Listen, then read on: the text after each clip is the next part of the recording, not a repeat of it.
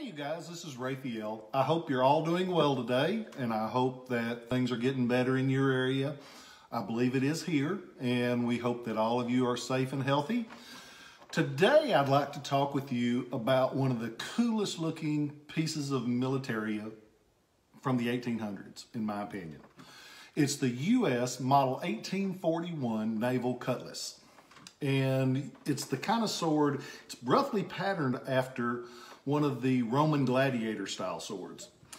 It's got a 21-inch blade of a spear point design. There's no fuller going down either side of the blade. And it has a massive handle. It has the cast brass center, and it's got the fish scale designs. And up on the top, you can see the Union Eagle. And sometimes you'll notice they'll have markings like this that are probably rack numbers, stuff that was put on their onboard ship. And this is the style that you picture, that up close and personal fighting like you see in movies.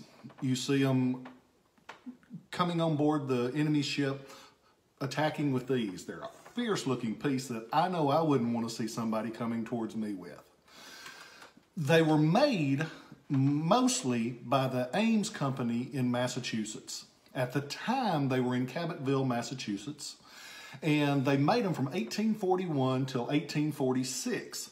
But they stayed in service a lot longer because at the outbreak of the war, there were a few southern firms that patterned their swords after this, like Thomas Griswold of New Orleans made one very similar, basically the same sword, just a little bit of technical differences because he didn't have the quality machinery to work with that they did up in Massachusetts at the time. The government purchased 6,600 of these from the Ames Company. Now you see a lot more than that because there were some that were sold privately. Firms like Horseman in Philadelphia sold some that are very similar but will have little differences. Because they weren't going to the government, they didn't have to meet all the technical requirements that the government required.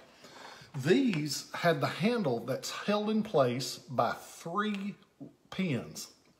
But if you're selling one in a retail situation, you don't have to have that. It's quicker, it's cheaper, and it's basically the same thing if you leave those out, but that holds it all together better. And so the Horseman made ones, and several of the other companies that copied this design, they won't have that feature. They do reproduce this, so be careful, be sure who you're getting it from. Anything from Shiloh Relics is guaranteed. Always glad to put a letter with it. All you got to do is ask. They're a wonderful piece. Originally, they came with a leather and brass scabbard. The brass was held together by rivets on the back, and it was a thick piece of leather. They very rarely show up today with the scabbard. The scabbard is worth a lot more than the sword is. Today, that sword without the scabbard is going to run you, depending on where you get it, somewhere between $800 and $1,200. The scabbard, if it's a nice one and it has all the rivets and the leather's pretty, it can easily bring over $1,000. But it's a lot rarer than the swords themselves. You want to see good markings on one. They don't show up very often with good markings. A lot of times they're partially struck, but originally they would have had the Ames mark. They would have had an inspector that approved the sword. It would have the date of manufacture, somewhere between 1841 and 1845. They delivered the last of them in 1846. They're a cool sword. They've got a lot of character, and there's a lot of edged weapons out there that are really neatly designed, have a lot of flair, and they don't cost thousands of dollars. They're a wonderful thing to collect, a lot of variation to them, and this one is one of my favorites. It's the first sword that I decided to do a segment on because I like them. And that's one of the things I always recommend in collecting. Buy something that you like. When you look around on a website, you'll see yourself going back to that same piece. There's a reason you keep looking at it. It's because you like it. It's because you want it. And that's what you need to be collecting. In today's world, we've seen that the stock market and everything else, you can't guarantee anything. But if you like it, you're always going to like it. So buy what you like, buy what you can afford, buy the best quality you can afford. And it doesn't have to be something spectacular. My first U.S. belt buckle was $48, and Larry Hicklin let me make 3 payments on it because he knew I didn't have $48. I was so proud of that belt buckle, I took it with me in my pocket and showed it to everybody. And I was like, look at this. It's so cool. I can't believe I own a belt buckle from the Civil War.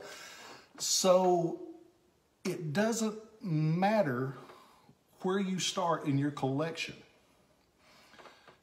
It's the fact that you appreciate the history that is wrapped up in that buckle. That buckle today would still not bring $48. You got me on that one, Larry.